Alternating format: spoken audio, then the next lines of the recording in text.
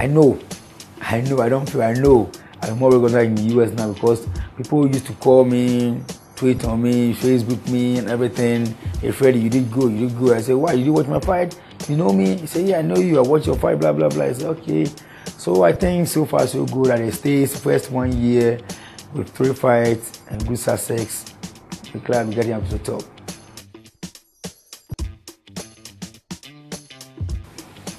It was a call from Manny to me to come and join him train because of preparing for a fight.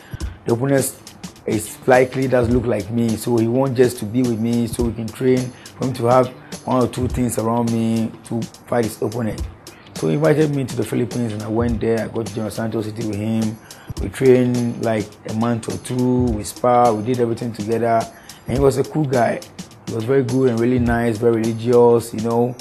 Manny is a different boxer altogether if it comes to terms of his lifestyle and everything. He's a different person. He punches very well and very hard because, you know, if you train with big punches, you go to the ring and you bring it out.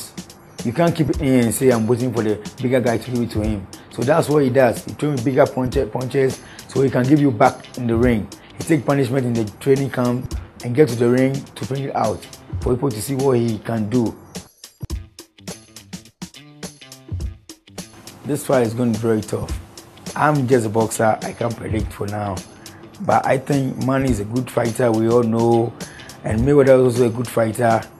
Manny has a speed punch, move around, do everything good that we know he can do. Mayweather is capable with his defensive and counter punches and everything. So, if you want to predict, just go to the Softline Facebook page and with some cool gifts there.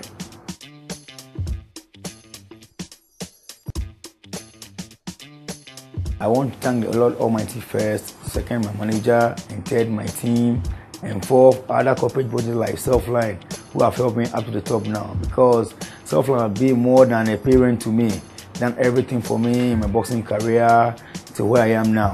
So I thank Softline very much.